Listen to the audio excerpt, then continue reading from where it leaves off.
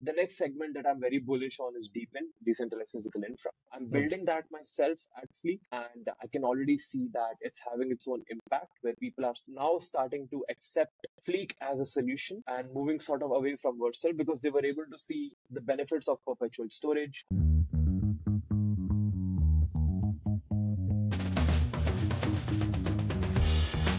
Hello, everyone, and welcome to the 19th episode of Colors of Web3 and Entrepreneurship.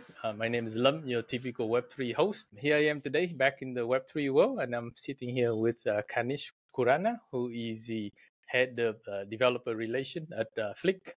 Kanish, can you give us a quick introduction about yourself? Absolutely. Thank you so much for having me here, Lam. I think it's a big pleasure and honor for me to be here with you, discuss about things that I've been working and building on. So, hey everyone, my name is Kanish. I'm the head of developer relations at Fleek. I love building softwares. I love building communities. And in general, it's my passion to help developers build softwares that can scale better and also build communities that can help more people beyond that. That's sort of what I do. That's sort of what I focus on. At Fleek, I'm trying to build a developer community based around almost every developer category you can think of, which means people who are very new to development, we are there for them. People who are sort of intermediate, they've been working professionally for some time, we are here for them. And finally, people who then want to become startup founders, we are there for them as well. So that's sort of what my focus is and what I'm working on. And that's a quick intro about me and what I do. Nice. Awesome. Yeah, I'm sure we will talk more about that later. But before we go into that, actually, I'd like to know a bit about your background. Please feel free to share with us whatever timeline you feel is appropriate, maybe from university, since your first job or whatever. Tell us about your professional background, your upbringing also. Absolutely. So I think my passion for coding in general started in school itself. This is like sixth grade when I learned something called QBasic. And I was always a computer geek. I would, love messing around with computers. My parents remind me that when I was a kid, I wanted to make games. That is a dream gone very far away from me. I make websites now. That's a much more easier thing to do than make games. But yeah, more or less, it started in sixth grade, learned something called QBasic. By the time I came to class 11th, I was able to make full stack applications using Java. So I used to use Android Studio back then to actually make the entire application, make a layer of backend on it using Spring Boot and all. And then, yeah, university started, learned Python, web development, etc., etc. And towards my end of university, I sort of got into blockchain. A friend of mine took me to an event and he's like, hey, listen, there's this very cool thing called blockchain. You will not need a bank if you have a good blockchain associated with you.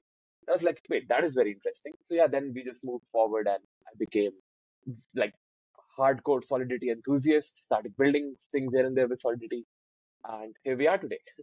So that's a quick intro to where I started and now where I am. I So I know. don't think many of us realize that, but yeah, physics and Exactly. math. About how did you first learn about the crypto Web3 space in general? Like what was it? Who taught you? Who brought you into it? Or maybe like how did you come across it, right? First, yeah. Absolutely. I think this was when pandemic in India had just started. And my dad was actually big on NFTs. So he was Hmm. like, hey, listen, somebody sold a monkey for 2 million. And I'm like, what monkey for 2 million? Must be a golden monkey. He's like, no, it's a photo. Look, it's a funny monkey. I'm like, wait, what? So that's when I started exploring. So I made my first MetaMask account. It has been hacked. That MetaMask is long gone. Hmm. Made my first account on OpenSea, saw what Polygon is for the first time, Nice. saw there is somebody named Vitalik. So I Yeah. had some idea about Bitcoin. Now, Bitcoin is something I was very, very familiar with. Hmm. I also attempted running a node and all, but I never had any idea that it can ever go beyond Bitcoin, which is what Ethereum did, general purpose blockchain application for everybody. So my parents are doctors. I was helping my parents out during the pandemic. And suddenly I came back to my system one day. I just sit and I'm like, wait, what? Monkeys are being sold? What is Polygon? What is Ethereum? Now I have to study everything. And then a friend of mine actually introduced me to a couple people hosting events around in India, online events, offline events, both of that. During pandemic, online, after pandemic, offline. This is in 2020, right? Yeah. So Hmm. 2020, then 20, and then 2022. So online events had started way back in 2019, 2020. But Hmm. offline events, I actually started going in 2022. So that was almost 2 years ago. And this was not just Web3 events. This was also events by companies like MongoDB, big database provider across the world. So I learned a lot on how communities are built, but I also learned a lot on how Web3 is built. And I realized that after every event, I would come home and just make notes and start studying online. We didn't have ChatGPT in 2020, so Yeah, it was a lot of research. But now it's very easy to do all of that. That's a little bit of something. I see. So I guess would it be fair to say that your dad was actually the one introduced you to Web3 in a way with the monkey? It could be, yeah. Yeah. I mean, I'm It could assuming be, he's yeah. probably referred to the Bored Ape, right? Bored Ape Yacht Club, right? Yeah, the Yeah, famous collection. exactly that. Okay, I Exactly see. that. Awesome. And then, can you tell us what do you do for fun outside of work? What are your hobbies? Absolutely. I love driving. I would put on some good music. My dad has a very good car, and I usually drive that whenever I find time. Apart from that, I love working out a little bit here and there whenever I find time, and that's majorly all I do for fun. That's it. Nice driving. So, have you drove? I mean, India is quite a big country actually. In my 2 times that I've been there, I've just realized that I mean, India is actually a very big country, right? I mean, Yeah. it seems small because it's crowded. But like, have you done any cross country driving in India? So I've driven a lot around north of India. I've gone from Delhi to Punjab. I've gone from Delhi to UP, and that's like a drive of 200 kilometers. When you go to Punjab, it's like 600 kilometers. Not 600, but yeah, around 450 kilometers at least. If you go to the farther end of Punjab, that is 600 for sure. So I've done all of that, and it's my favorite thing to just put on music and drive at a comfortable speed and just enjoy the drive while you go. And yeah, that's something I enjoy a lot. I realized. Nice, that's awesome. What type of music do you listen to then when you're driving? I'm a big Post Malone fan, hip hop all the way. I want to listen to good, like upbeat music, but I used to play guitar when I was a kid. So from time to time, I go back to rock music as well. And that's majorly the kind of music I switch between. So it's hip hop and rock. Nice. Awesome, awesome. Wow, you have very diverse interest in for your thinking. Impressive. So, do you still play guitar this day or no? No, it's been No. 3 years. That guitar is just kept in the corner of my room. I'm very ashamed when I look at it. And yeah, I hope I go back there someday. But yeah, now it's just not the time. I have Oh, too good. much to build Yeah. than No, play I a bet guitar. it's global. You were running it like a hacker house, right? If I remember correctly, right? At that time, Yeah, yeah, yeah. So you correct. actually haven't even started building your project yet, and this is like already at. I think it was like so. The hackathon began on like Friday evening, and this is I think I ran into you at like Saturday 11 p.m. at night, right? And then the project was due at like 9 a.m.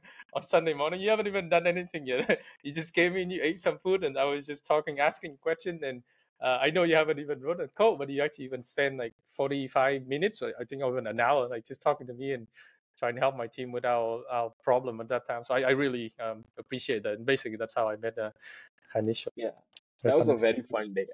Because I Mm, remember we were just talking about LangChain, how to yeah. implement, calls to LangChain, get answers from AI. And I was like, hey, wait, I made this before. And I showed you a project that I had worked on a couple months ago. So yeah, fun times, dude. I think that was a very, very good hackathon in general. Yeah, for sure, for sure. Yeah, and I was really impressed also with the mobile app project that you had built before for one of your clients. Yeah, that was really impressive. Like you did everything by yourself, and front end, back end, and even the AI also. Yeah, Yeah, impressive. Hmm. Anyway, so yeah, without further ado, let's go ahead and deep dive into your current company, Fleek. Yeah, feel free to share any absolutely. website or anything that you have already prepared. Yeah, let's Absolutely. just talk. To get started, I would like to give an intro. Then I have Sure. a cool little demo for what deployments on Fleet can look like. And then, talking about the roadmap, what we have in the future, etc. So, Fleek is a decentralized deployment platform. And that is what we've started as for the longest time now. We help you put your files on IPFS. We help you put your websites on the blockchain. We can help you put your data anywhere on any of these infra providers. And one of the coolest things that we do is now that we have started working on, and the test net of this is also going to be out within a week. It's called the Fleek Network.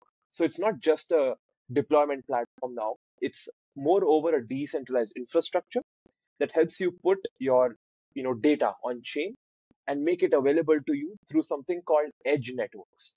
So edge is a concept that has existed in cloud computing for a very long time. Edge computing is when you don't do computation on nodes, rather you serve data through edge decentralized pipelines. So you don't really have to wait for your server sitting in US Central 1 on Amazon to deliver your data to you. You can actually do it through the edge that's serving two nodes. And that's sort of what we've been building at Fleek. And the idea here is that when I say it is edge computation, one cool feature we have is geolocation. So the edge that is closest to your geolocation is going to be serving you data instead of a server sitting miles away in US while you are sitting in India. At least that's the case for me. So that's what we've been working on. We've had two very successful testnet phases of the Fleek network, and we are releasing the Fleek network testnet phase 3 in a week. So we will have more performance information. We will be very, very close to releasing the mainnet as well. And that is something I'm personally very excited about because I've generally felt that data, knowledge, and access should be as decentralized and as close to you as possible. And with the kind of tech that we've got brewing in-house, I think websites can load a lot faster, servers can compute data a lot faster, and you can just provide information in a way that centralized servers just can't provide. And with every contributor into the community, that just becomes another node. So that brings more power to the Fleek network, more computation to the Fleek network, and it's better for everybody using the Fleek platform. So that's what Fleek is, and that's what we've been working Nice. So, on. is it safe to say that Flick has already expanded a lot of services? And first time I think I Um, heard about Flick is for the IPFS, right? Hosting was that the first use case, right? But now it has already yeah, expanded, like you said, like with so much exactly. more, right? Hmm. So one of the most initial things we did was, of course, IPFS hosting, right? Bringing data on IPFS, providing a way to compute that data, put it through a gateway that you can access on a browser. But definitely now we've gone sort of beyond that. We were able to notice shortcomings of all the networks that we were sort of relying on. And therefore, we felt that, hey, I think edge computation is something that is also geolocation based is much much Hmm. better than relying on a node that is miles far away from you, even in a decentralized infrastructure. So I am say using IPFS, but my IPFS node that I'm talking to is sitting somewhere in UK, which is so far away. And to solve that problem, basically we started building this layer out. We want it to be very modular. We've got a couple cool integrations happening with ZK, and yeah, that's what I can share so far about who we were, just a decentralized deployment platform to a decentralized infrastructure that we are now becoming, and people can sort of build on top of us. Um, don't get me wrong, the website deployment is still one of the first use cases of Fleek Network, but we are excited to see what people come up with, and my job is to support people building more and more on the Fleek Network. So yeah, that's a cool or like a elaborate introduction to everything. Yeah. Oh, it's cool. So then for the Edge network, who will run these network? I guess that'll be one of my first questions. It was this all be run It's by people. It's people? a Okay. community-run So infrastructure. it's If fully you have a decentralized. exactly, Hmm. you have a good enough machine that will be able to run the network without any problems. Hmm. Okay. Is it? There was another company I remember. The brand themselves, the one that you can run with very simple, very low. What is it? Low, even with very cheap software, right? Maybe you can run, or maybe not even a Raspberry Pi, but maybe something. Yeah, I can't remember the name of that company. But like, is your company with Edge? Like, what type of hardware is required? Do we need a fancy gaming laptop, gaming PC? not really. From the first two phases of the testnet, we were able to realize that while you can't run it on like a 4 GB RAM laptop, but you Hmm. can't basically run anything on a 4 GB RAM laptop. But yeah, you need somewhere around 16 to 32 GBs of RAM to be able Hmm. to run it successfully. We are doing some tests internally to see what kind of other chipsets can we work with, what kind of other configurations like SGX can be fit into the architecture and make it work. But that's still in experimental stages. I would say that if you have a good enough, for example, if you have a MacBook, you should have minimal problems running it. And if you do have any problems, I'm there to help you out. We'll probably Hmm. run it together. And I'll be working on a lot of guides for different kind of configurations that you can set in to make the network work. Hmm. Interesting. So then, is the idea is kind of similar to you guys want to become like the AWS in a way for Web3? Is that Exactly. fair to say? Okay. Exactly, yeah. Hmm. So it needs to become very, you've actually placed it very nicely because AWS is centralized infrastructure layer for everything. Hmm. We want to become the decentralized infrastructure layer for everything.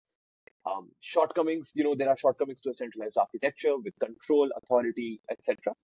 With Yeah. us, all of that just goes away out of the picture. And majorly, that's sort of what we want to become. We've already targeted the front end layer of that. AWS has Amplify. We have Fleek platform. So just come to Hmm. fleek.xyz, host whatever website you want to host, and move forward. I can present that in a bit as well because the Sure. platform is working phenomenally. And yeah, the network needs another week for people to actually see and run their testnets and everything that they've got brewed.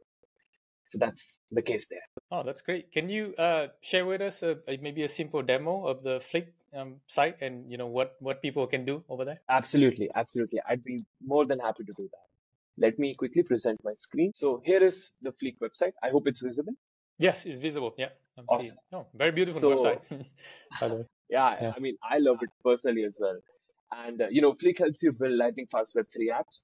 And it's got like a bunch of things in store where you can, compute and all. You can have your own domains integrated. You can have the entire IPFS storage module inside this particular platform only. And that's one thing that I want to, walk everybody through. So right now, the platform is in the alpha stage, but we are more than happy to grant access to any developer who wants to come on board, or any founder who wants to just try out the website, or just any enthusiast who found Fleek interesting and they want to, get on Fleek. So with that said, we've got some really interesting features. The first one is I'd like to start from the bottom right here, which is storing your files. Because I feel that adding your files to IPFS, RV, even Filecoin is what we can provide right now. And you need to understand that this particular storage is perpetual storage, which means that unlike G Drive or Amazon S3, when you delete a file, it's just gone. Things cannot be deleted from the blockchain. And that is what the benefit we are sort of leveraging here. So I can go to store your files and then I can go to upload. And during upload, I can just upload whatever I like. So I upload a random GIF that I have of the, thunder that we sort of carry. And now when I click on this particular thunder, this is what we have. Mm. So this particular image, or rather this particular GIF lives on IPFS. It is perpetually stored. And if you see, here is the link for it. This is the IPFS hash that we've sort of gone through the gateway, and now you can access it through this link. And this is true for all the files that you upload here, not just this one. So I can dive into a little bit of fundamentals. So when a file goes to IPFS, for a normal browser to see it, you need something called a gateway. And that is what we sort of help people with, to give them a gateway, connect them to the blockchain for their files. And yeah, that's majorly how we store and help people deploy files. Now, onto some more interesting stuff, which is sites. So you can definitely add your own site. I haven't added one yet. And if you are sort of trying Fleek out and you want to see how templates work, or how, templates on Astro, which is another framework, or Hugo work, you can try them out. We have friends at Lens Protocol who sort of contributed a starter kit for us, and we can deploy almost any one of them. We've got a bunch of templates in store, and using them, you can quickly go through the cycle of deploying applications and working through it. I think one of the simplest things that a developer wants in 2024 is Next.js. It's a full stack framework. You can make your backend and frontend in the same thing. And it's especially the most beneficial during hackathons because you have a distributed team. Your backend and frontend developers need to run their servers and then they can connect the application. That is just so much overhead. So just deploying Next.js is the easiest way to move forward. And we've got a template ready for anybody who wants to deploy, and we've got documentation for it, everything that you will need to make Next.js work with Fleek. And it will help you build a static site. And with the Fleek network coming on board very, very soon, you will be able to build a full stack site using Fleek as well. If I just click on deploy template, the platform moves forward. I can sort of, connect my GitHub to the platform, and now it will sort of redirect me, install my app on my own GitHub. Let's quickly go through that flow. So I'll configure this. I'll give it, whatever repositories I wanted to have access to. Let me see. I had uploaded a quick repository right before this one. Actually, let's just do all repositories for now, and we can just move forward. So the benefit with all repositories is that you don't have to individually select, right? And that's a quick way to move forward. Now I come back here. My account has been selected. Repository name is Next.js template. It will be a private Git repository for now. And you just click on create and deploy template. That is it. You get the code, you get the website, you can do whatever you like to it. And that's it. We solve all the problems that developers have in setting up their website for deployments. And I personally felt that this is such a good way to start a project because I get Next.js and it is already deployed. So now when I'm working and if anything crashes on the deployed template, I can just roll back. And that That's makes my awesome. flow very, very easy. I know, right? Yeah. Yeah, so we also get a cute little deployed link with onfleek.app domain. You can obviously go and Nice. edit the domain if you like. And all the details about this particular application will be provided. So So it one does question take a I have couple of about weeks. this Yeah. is the website actually being hosted on IPFS? So Is it? the way it Oh. works is that Hmm. the website's files, they live on IPFS. Hmm. But now IPFS itself cannot compute data. It can just store data. And that is where sort of Fleek servers come into the picture. So with the help of whatever compute functionalities the network will build, whatever servers we have deployed right now, and whatever infra we have in store for you, we pick those files from IPFS, we build them, and then they go and you can use them or see them through the browser that you are using. And that is the kind of infra that we're trying to build. Now, right now, these are just static, which means you cannot do server-side rendering, you cannot do anything like that. But in a week from now, you will be able to do that as well. And we have a really, really interesting Fleek Network serverless proof of concept that we'll be releasing. So if you're watching this podcast now, you should be able to see that in a week. And if you're watching it anywhere in February, that POC is already out and you will be able to access it. That's awesome. Wow. And Awesome. it looks like it's Yeah. building. So Is it? that Oh, okay. It probably take a couple of minutes, right? Yeah. correct. Building. Yeah. Yeah. So, Yeah. Next.js, it downloads all the dependencies, it goes through everything, and you're done. So, build breakdowns also going on right here. You can see all the logs, no details yet there.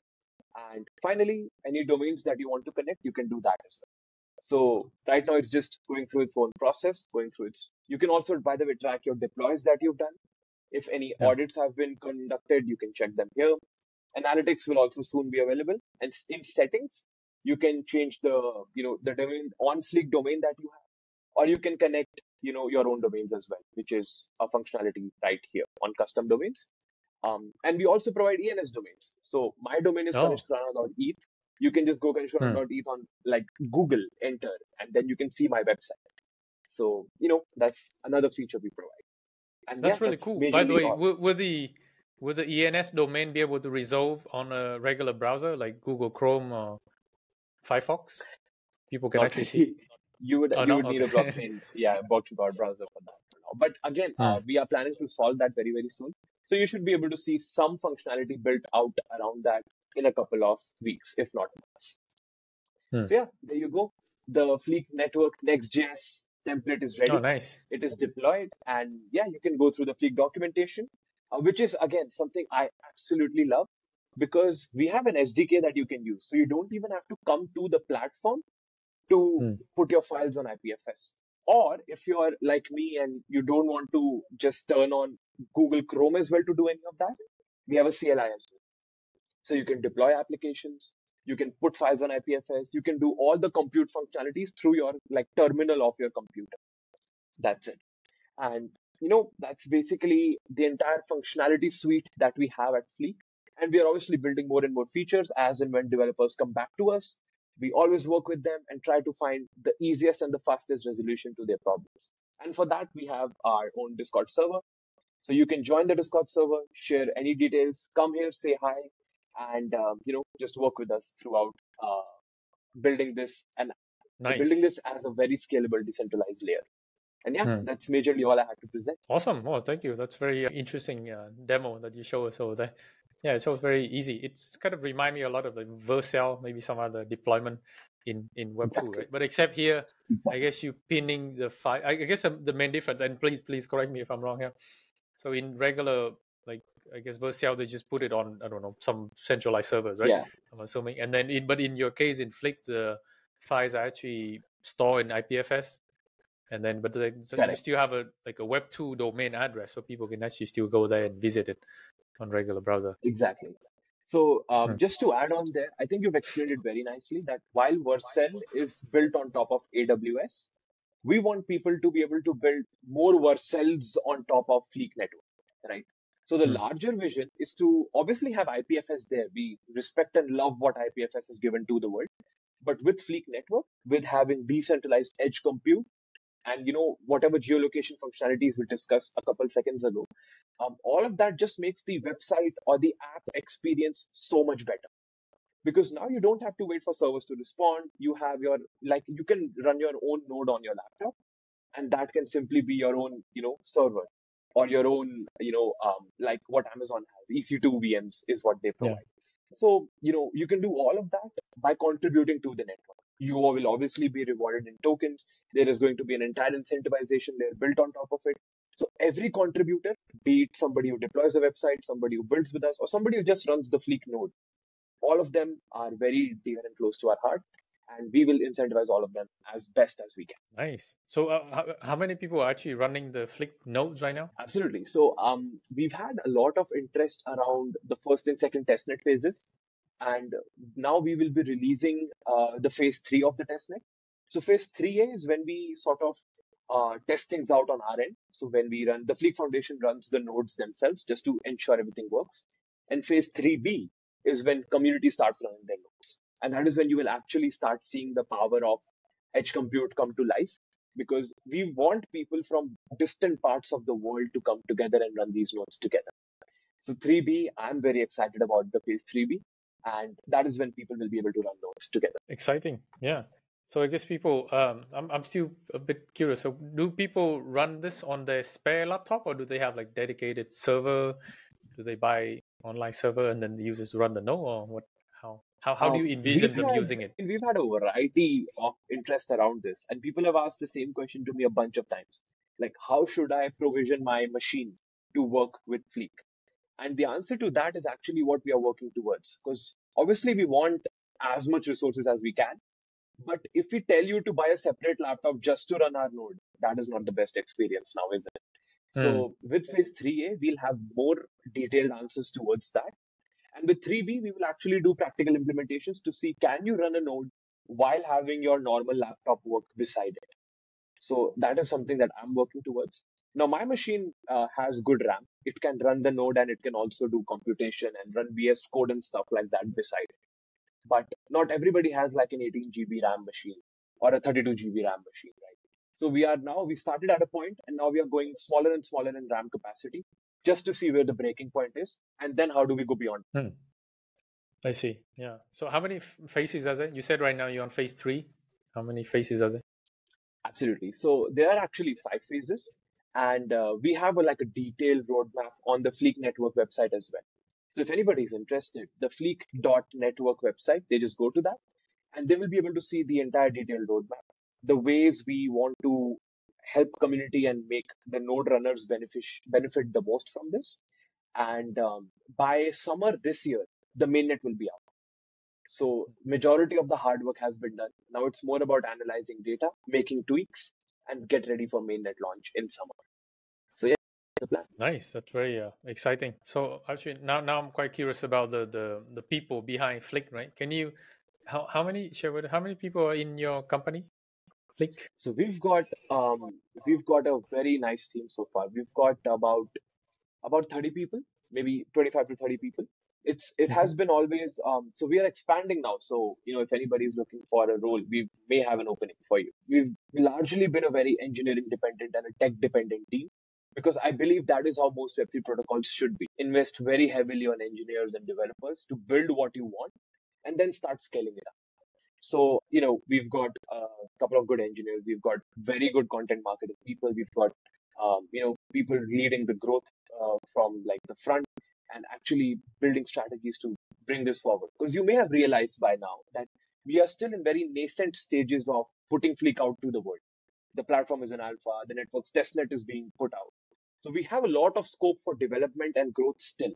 We are very far from the finish line right now. And we want to be able to, have a very nice balanced team that has tech and non-tech departments working together. So, that's sort of where I fit in because I do tech and non-tech both. I become a bridge. Yeah. I become the feedback loop for the product team. I become like a marketing or like a distribution channel for the marketing team and stuff like that. And that's basically all my focus has been so far. So we are not like a 200 member team. Not sure when we become that, but so far we've got people who genuinely love what they are building and working towards, and I think that's what matters the most. So yeah, that's my answer to that question. Oh yeah, that's awesome. Can you tell people who may not be so familiar with the developer relation, like what you do on a maybe daily basis, and also what Yeah, what percentage of your time is spent doing what, maybe if you have some of that data. absolutely. So yeah, I've been a developer relations engineer for about 3 years now. Most of my career has been around communities. So I started off as a full stack developer, but I was always in touch with some club, some technical society, something somewhere, working on the back end for them, making a website or making an app, or being on the front end speaking and doing events, stuff like that. So developer relations engineering is a part of, well, a company in which you have somebody who can code as well, who can do workshops, technical talks, who can talk to the community, who can solve any questions that developers are having, and essentially work to uplift the developer community, building on top of that protocol or that company. For example, in my case, it is my job to make sure that developers are building websites in general. And if they can understand how Next.js works, React.js works, I've not even gotten to Fleek yet. You see? So I work on a very fundamental level as well with developers, wherein you want to learn anything, cool. If I know it, I'll teach you. If I don't know it, I will learn to a point and then teach you. That is sort of what my focus is.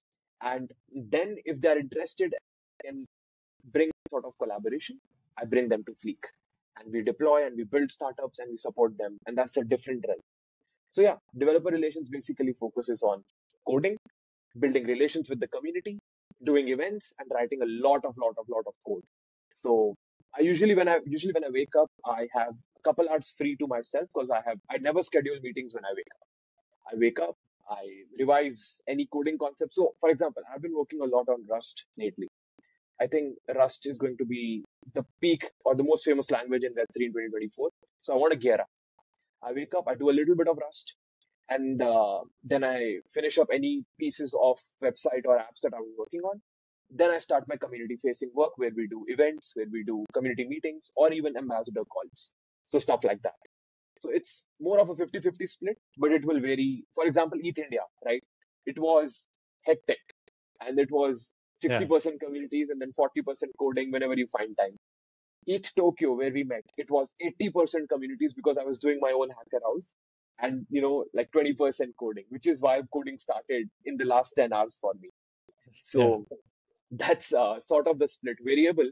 Um, but yeah, it's definitely fun because you get to explore a lot of things. Nice. So that's fascinating. So I guess you also make videos and write a lot. And actually, I think you raised an important point about Rust. Actually, I also want to ask about how do you learn new things on yourself? Like, do you what are your go-to resources? Like, how do you learn new things? Because I know, like, in the developer world, right, you always have to constantly learn new things. Yeah.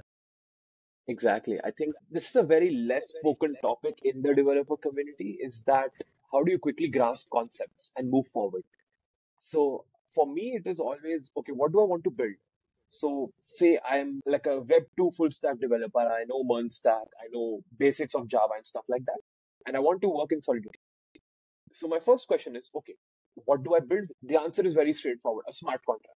Basically a piece of code that can do something with data on the blockchain. Okay, cool. How do I get started? Um, for me, it is always easier to find a good video on YouTube that has a lot of views, a lot of general things covered in that video. I build my basics, I spend some time around that video, and from there, then I go to the documentation. So I first watch a video on Solidity, what is Solidity, etc. Then I go to the documentation just to see what have I missed out on, what is new in Solidity, and how do I get started. In Web3, we have some companies that have very good documentation. For example, Third Web, right? They have documentation Mm. on almost everything in the world. And on the other hand, we also have some companies who are not so good, right? They haven't really set up that documentation layer yet. So it is very difficult to learn and build there. And so, yeah, my approach is very simple.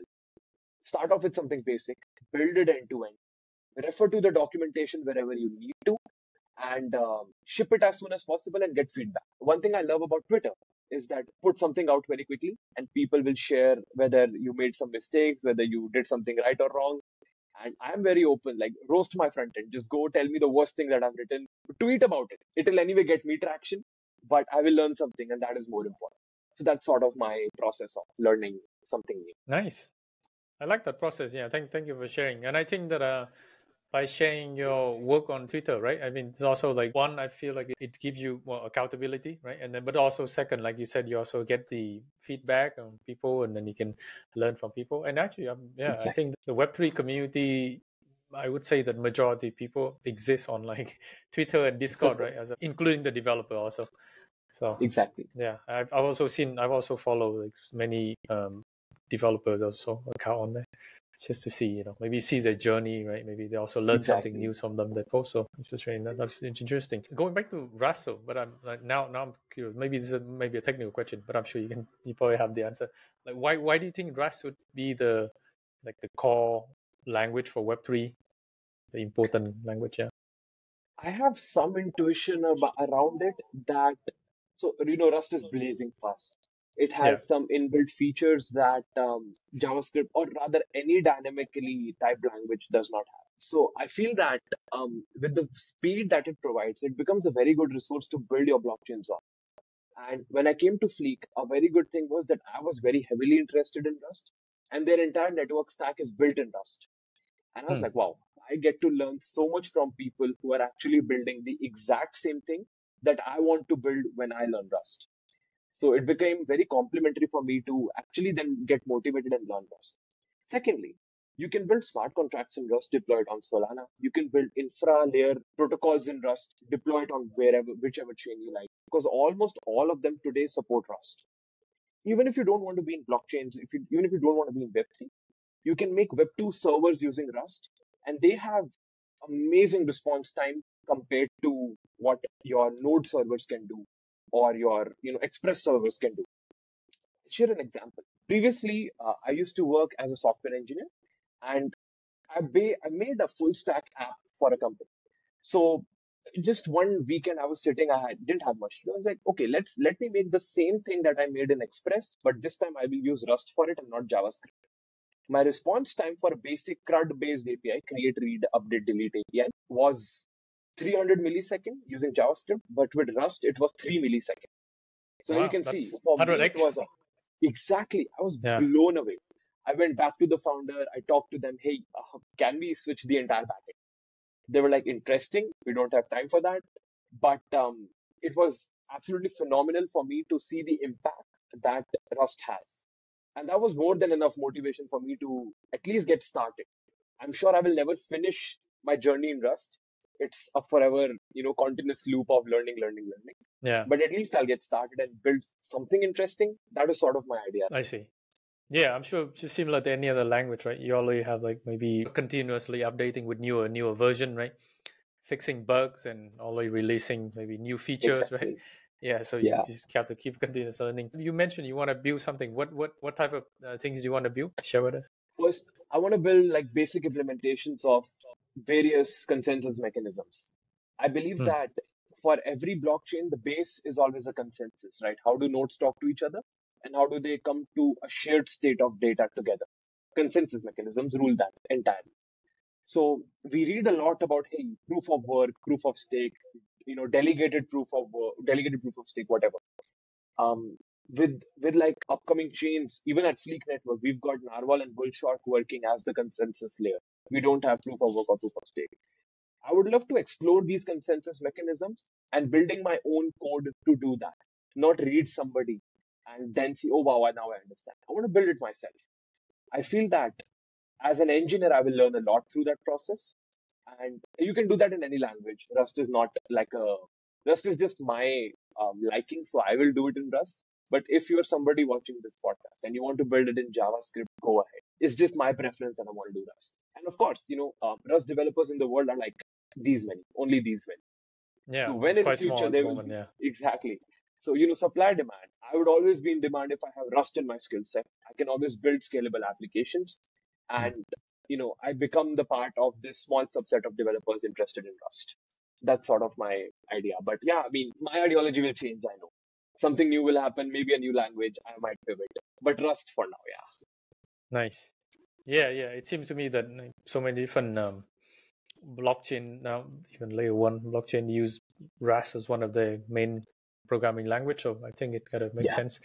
Yeah, I'm actually curious. I mean, and feel free to answer to the extent of your knowledge. Like, what would be involved in building a consensus mechanism? Like, what do you have to Oh, write contract? Do you have to? so it deals a lot around not decentralized, but distributed computing at that point. Hmm, So with Rust, what you would have to build is a pooling um, pooling structure in which whatever. So for example, you have connection to a blockchain node, I have a connection to a blockchain node. We both are separate. We are connected to different nodes. But you are putting some data on your node, I'm putting some data to my node.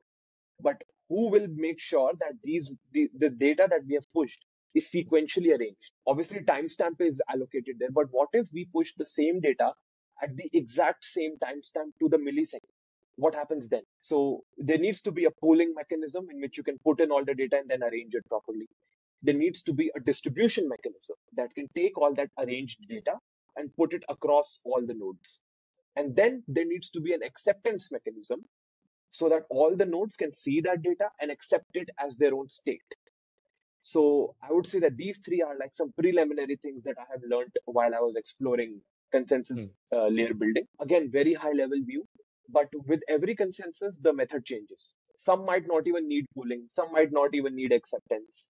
So that is what I'm interested in, like who needs what, how do I build something out there? And just make scalable structures. I'm very passionate about websites that can serve 100,000 users or probably more, and that sort of is my mindset. So yeah, I think that would be a good answer. Yeah, certainly. Yeah. Also, looking forward to the day when blockchain can have the maybe the scalability. Right. I think that's always one of the trilemma that a lot of people talk about Exactly. in blockchain. That a lot of blockchains still face that problem, especially like Ethereum and Bitcoin, because these are like the OG in blockchain, and I Exactly. think security wise, they're great, right? Decentralization is great, but scalability is not really there. That's why we see a lot of L2 ZK rollup solution. Exactly. Yeah. I think And scalability is definitely a very big concern for the entire industry. And I'm pretty sure after scalability, it's going to be security. Because, hey, we can serve 100,000 users, but how do we make it the most secure batch of 100,000 users? So, yeah, I mean, Trelema, as you said, we will go in circle yeah, yeah. around the three. So at the beginning, you mentioned you want to build a developer community, right? In the future, do you have some Yes. sort of an idea how you would go about doing that? Because I think in Web3, one of the very interesting skill set that a lot of Web3 companies now require, it's called community building. Oh, sorry, I didn't mean to Yeah, thumbs up. Anyway, yeah, yeah, community building is actually super important in Web3. So I'm curious about what's your take on that? Yeah, how to build a developer absolutely. community. So I feel that, so I've done this a couple of times before, in which I've gone from 0 to 100 in building a community from scratch and just getting the name of the company out as somebody or as some company that supports developers and does it as their core value. So the first thing here is to actually have a roadmap. How do you want? So, for example, I come to the Fleek community today. How should my journey look like? Is what I need to define as a developer relations engineer, as a community leader. I should know that, okay, so today Lam is a part of the Fleek community. Great. Um, uh, is Lam a developer? Yes. Okay. What kind of technologies can you work with? Great. What kind of Fleek technologies can you work with? Great. And what kind of incentives can I provide you at every level to make sure that you like what you are doing? Because at the end of the day, just saying good job might not be the best thing. There needs to be some incentivization to keep you coming back. It could be providing more educational material. It could be actual monetary incentivization. It could be swags. There are 100 ways to do this. But it is always a roadmap that we need to define. So that is the first thing for me. So whenever I start building a community from scratch, it is the roadmap. Then I find friends who are, working towards the same goal as I am. So if today I want to build a community of web developers. I would find friends who are good web developers and try to see what kind of value my community or I can provide to them. So, value provision, incentivization, and having a clear roadmap are the three pillars on which your community will stand. And once you have these three things sorted, how do you provide value? How do you provide incentives? And what is the roadmap? You're good to go. Your community will, then it's a cycle. New people will come in, older people will help them, new people will come in, older people will help them. It'll just go in a circle. That's sort of how I envision it. Nice. Fascinating. First time I heard of that. Yeah. So I would is love to ask you though, what yeah. has been your experience with the communities you've been a part of, and what are some goods or bads you can share? That's an excellent question. So for my community.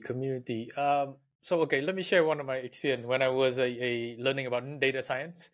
Yeah. So actually, when I was learning data science, right, because I was basically switching myself from a pure business person background to a developer or like technical background, right? I went online, I found some courses, and then I found MITx, right? They're offering a curriculum. I think it's called like a micro master in data science. And I enrolled in the program. I thought it was, I mean, everything was online, obviously, because I was living in Japan and the program was Yeah, in US, the US time zone. And I thought it was just gonna be like watching videos and doing lesson. I mean, of course, I was watching video, doing lesson, right? But there's also a part of these where you get to interact with your classmates, and I think that was a part that was very interesting and exciting for me because actually, thanks to that, I was able to progress faster. I was able to ask questions from the mentors, right? I was able to receive help. I also get back by providing my knowledge, right? Actually, so I think I took 4 or 5 courses at that time, and the first 2 courses I think I was taking through it, and then I think the third course, the third course I was taking, I actually became, I think they call it like a community mentor or community tutor, something like that. So wow, basically, I was giving back the value. Actually, so I was taking the course at the same time, but then at the same time as other students, right? But I was also responsible for basically this is like a voluntary effort, but I was just decided to like, okay, well, I want to try it. So, and it made me more, I have to hold myself accountable because whenever the material is released out, right, on the week, I forgot whether it was Monday or like whatever day it was, but the first day material come out, I have to learn it ahead of time. I have to do the exercise, right, so that I would know, the material, so that I can actually teach and then answer the question from the people. But of course, you don't want to give away the answer, right? You want to yeah, just give some hints. You want to provide some sort of a help or assistance to people, just enough so that they would be motivated enough to like maybe point them in the right resources, right direction, so then they can find the answer for themselves instead of that. And then yeah, that was a very fun experience for me. And I think that's amazing. the fun part for me is just um, even just getting the recognition, right? Getting the thanks and the recognition from classmates, right? I mean, most of them I've never even seen their faces, but we had like a Discord also. I think someone also set up a Discord. And to be honest, that was actually my first introduction to Discord. I had never even Wow, used Discord before in my life. And then so I joined the Discord and just, asking questions, talking to people. By the way, Discord was not really affiliated with the MITx, but that was just like how, like community was formed, right? So some people just yeah, took that initiative and built the Discord and from the community. MITx, they had like a forum. Yeah, so forum. It's like very Web2, typical like Blackboard type of yeah. forum. There's nothing special, but I think Discord is more. Yeah, it's just more interactive in a way. I feel like. Yeah. I think that's amazing. Thank you so much for sharing that experience because I feel that it is such a good example of a good community, right? Hmm. And how you were promoted. So your roadmap was set there. You were giving back to the community. It's just a very good example. So yeah, thank you so much for sharing that. Thank you. Yeah, no, I'm also learning that. I think that again, the community building is one of the skill set for in the Web3 space that I would like to learn in the future too. Like how to, how they always say that in technology you go from 0 to 1. You probably might have heard of that book, right? But Yeah, then for community building, you have to go from like I don't know 1 to 100, and then 1 to 1,000, right?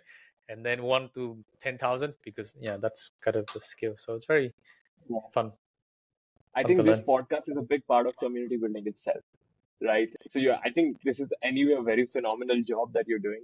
Oh, thank you. So I think you're like 95 to 99% there.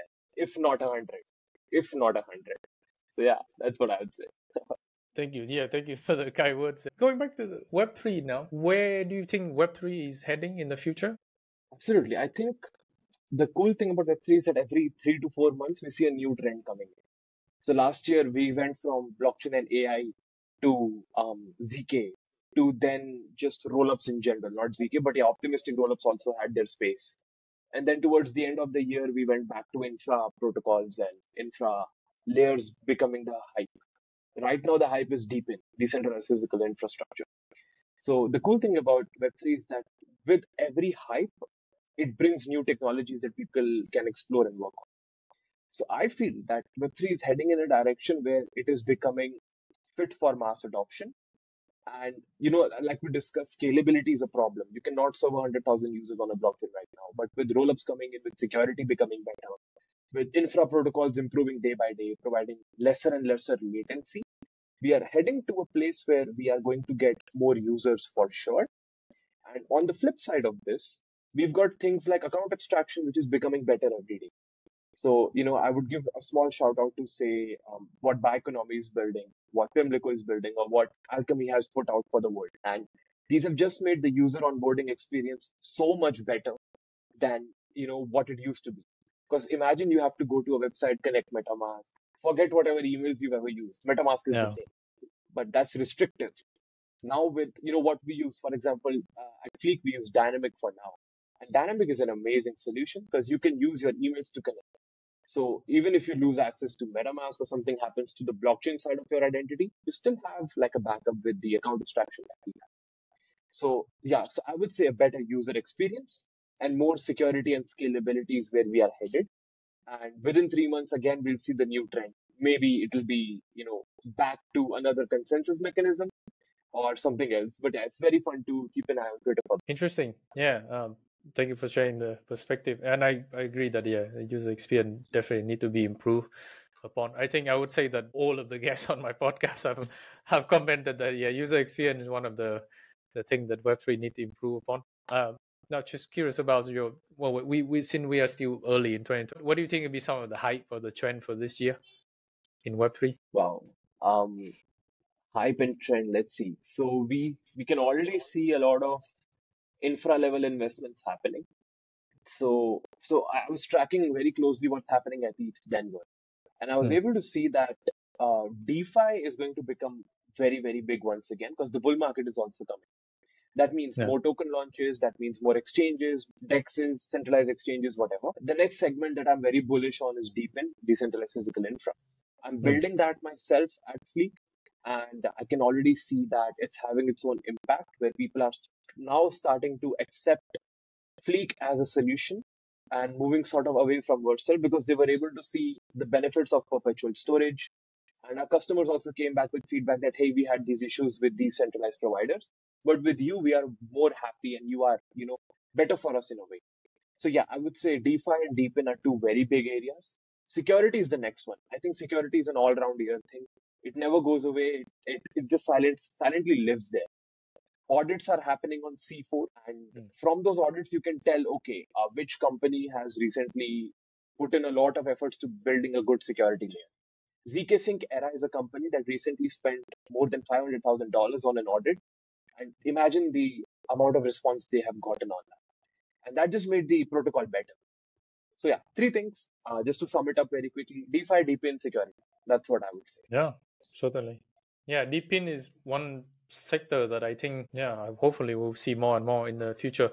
If I remember correctly, I think Helium, right? Helium is one of the Yeah, like yeah, original protocol that began with the whole Deepin. I think they were trying yeah. to, what is it, like give you is it the broadband, right? Broadband Correct, internet or something, correct, or exactly. internet through, yeah, the hotspot. Decentralized network. Yeah, Yeah, decentral hotspot. Yeah, so very interesting what they're doing. absolutely.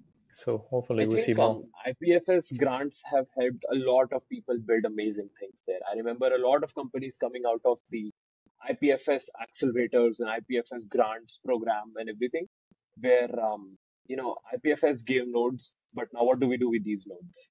So people who started giving internet. I saw a company started giving VPNs, decentralized VPNs, and a couple of cool things happening there as well. So yeah, Really? definitely. How does decentralized VPN works? I have no idea. I saw their white paper and I was like, okay, very cool. When do I see the mainnet? And now I'm just waiting for them to either release the mainnet or tell us how it will be developed. Hmm. So yeah, I mean VPNs, and then even I mean you see, if you have the infra layer ready, basically IoT can also exist with blockchain. So Internet of Things, but with Hmm. blockchains. Hmm. So again, that is a combination I'm yet to see work. But yeah, that's something that I'm sort of going to research myself whenever I find time. And yeah, that's what I would say. Interesting. Do you think that we will have more and more things from Web 2 that will become like a similar version in Web 3, but except that it's decentralized? So I think what I've seen a lot, even like in the past few years when I've been in Web 3, is that I feel like the word decentralized. There's a lot of things that have been decentralized, right? We have decentralized finance, one of the first one, right? And then we have decentralized social networks now, like with Lens and Farcaster, and then Deepin, right, was like, I don't know, Yeah. decentralized, yeah, infrastructure, and then many other things. So you any particular Web 2 areas that you think that will become decentralized, maybe like VPN? Yeah. Anything that you're exciting about? I think there's like 100 answers to this because literally Mm, everything that can exist centrally can exist decentrally. mm, So I would say that hosting is a very easy service to build, yeah. and that's already become decentralized. Then computational servers. So what Amazon Mm, EC2 can provide you today, imagine without having to rely on one EC2 service, but having your entire server distributed across the network. So it's not one computer that's working for you as a server. It's like 100 blockchain nodes that's working for you as a server. That's one thing that I'm really, really bullish on, and I've already seen it get built. So 100%, I think that's a service that can be built and will be ready very soon. But again, I will see. I'm actually looking to read and do more research on things like experimentational stuff around Web3. So as I mentioned, IoT is a big one. Bluetooth is another one. So why is Bluetooth a connection between two mm, computers? Can it be between the entire nodes? So that's one thing. And of course, we've talked about mobile hotspots by what Helium was trying to build, or what Helium yeah. is still trying to build. So definitely, that's one thing that I'd love to see in the future, and I'm very bullish. Nice. Yeah, same here. Anyway, future is exciting. Which bring me to the show signature question. I want to hear your perspective on this. Is like, how can we, as Web3 native builders, right? What can we do to onboard 1 billion people user into Web3? I have a big answer to this because I have ranted a lot on Twitter about this. That the second a company comes and says we'll onboard the next billion users, I'm already like, no, no, you won't. Because I go through, and this is not a dig on any company, this is just a very personal opinion, that Mm, before claiming that we will solve problems for 100 or like a billion developers or billion users, first solve problems for the 100 people in your Discord server. At least talk to them, see why they are using or why they are not using your platform. Have good documentation, have good content, at least put your brand ethos out there to tell the world what you are trying to solve. Secondly, get better user experience. You cannot expect me to connect my MetaMask to every account when I have actual money living inside MetaMask. That is how wallets get sniped. That is how wallets get drained. So security is just not there. So therefore, better user experience, better documentation, and better awareness. Now, with communities, with more events, we've seen awareness happen. But awareness is also like a loop. You need to bring in more people every year to make them aware about Web3. And you need to give them proper tools to actually use Web3.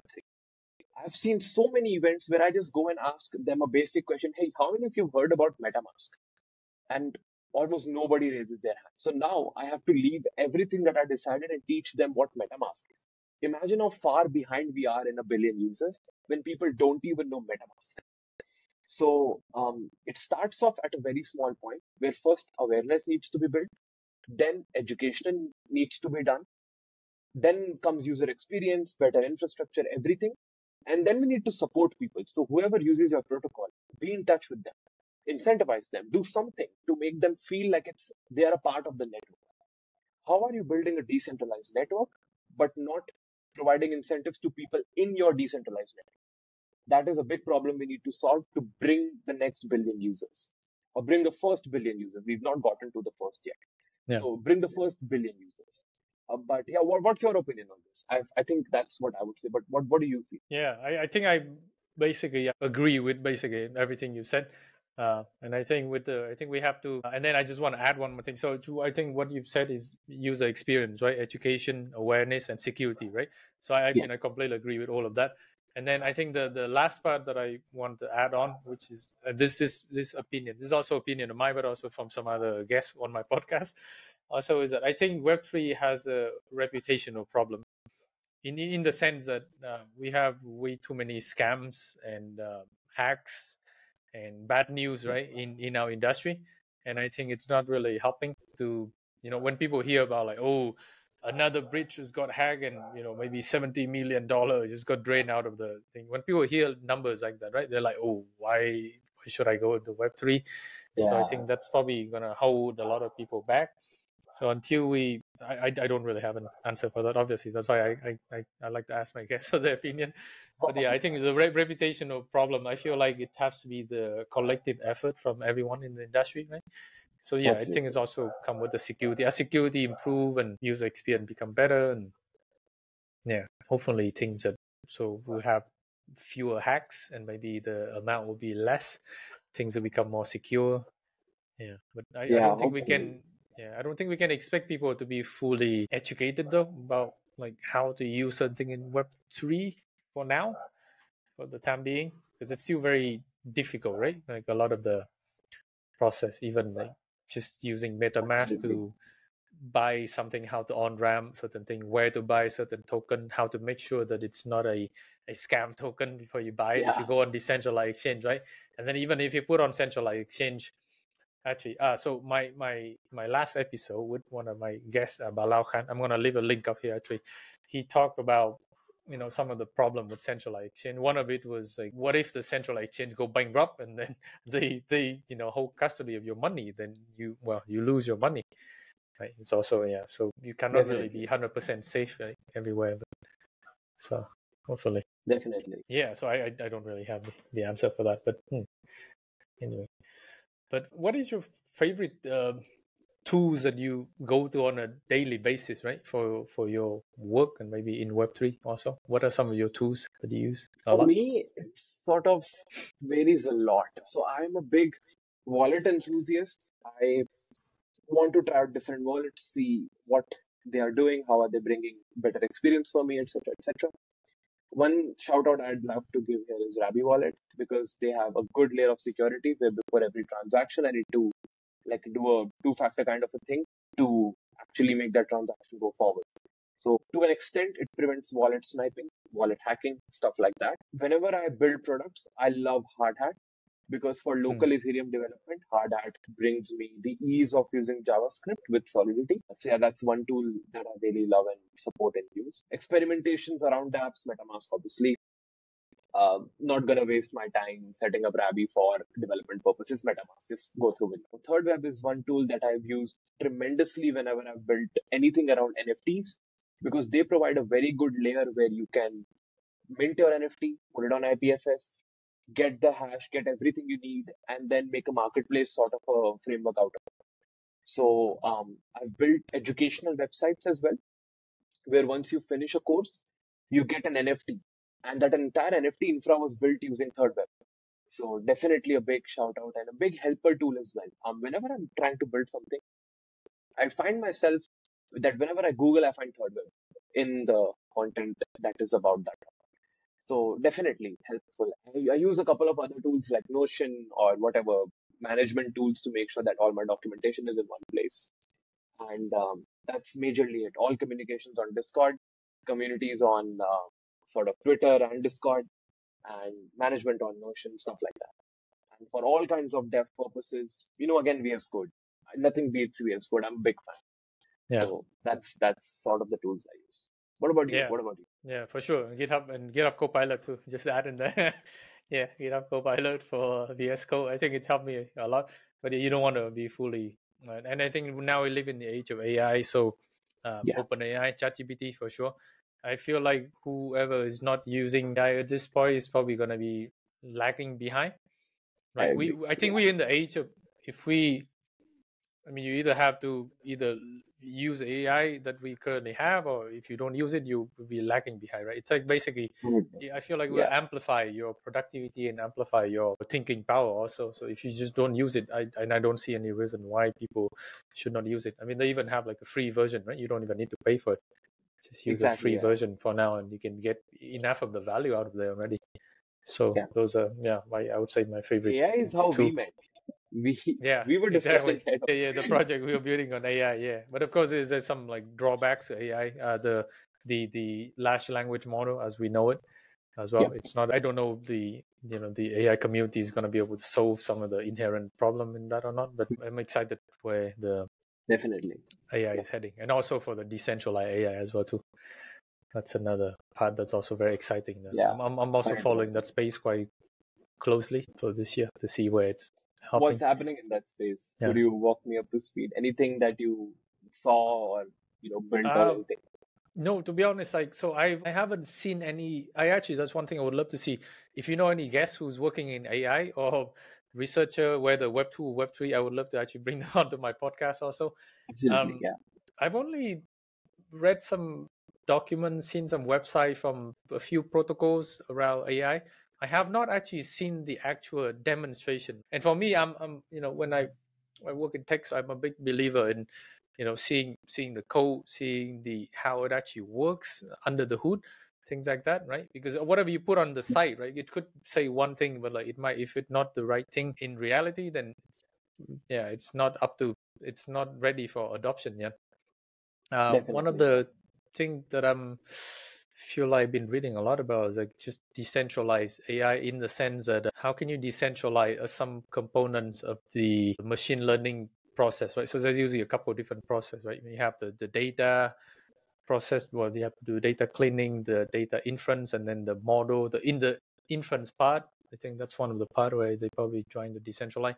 To be honest, I don't Hmm. have a full grasp of how they plan to decentralize that, because up until now, all the AI models that I have built have always been centralized, in the sense that Yeah. like I need to have the data in, whether in my laptop or on some drive on the cloud somewhere, right, that I can access to.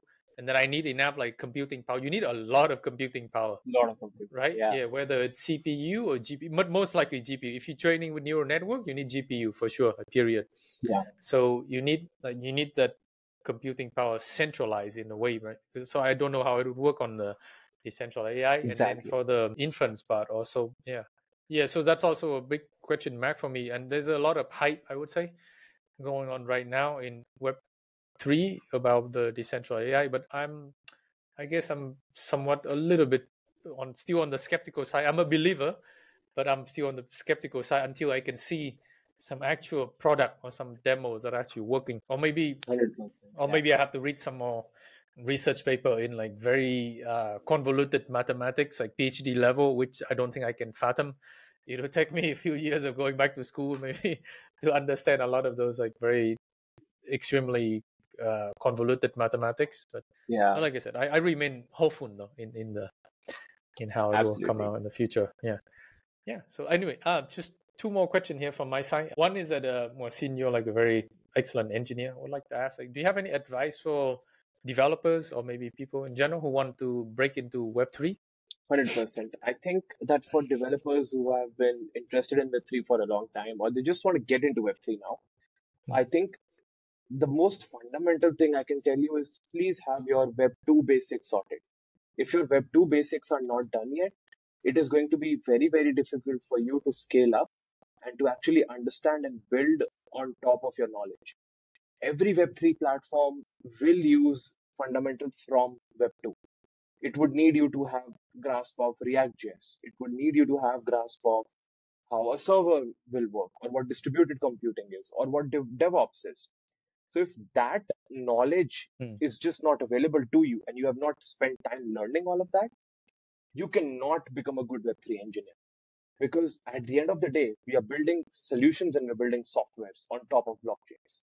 So how to build a software is something you need to know before getting and putting that software on a blockchain. because then your deployment layers will change. You need to do some other type of architectures or not. You can only decide that if you know Web 2.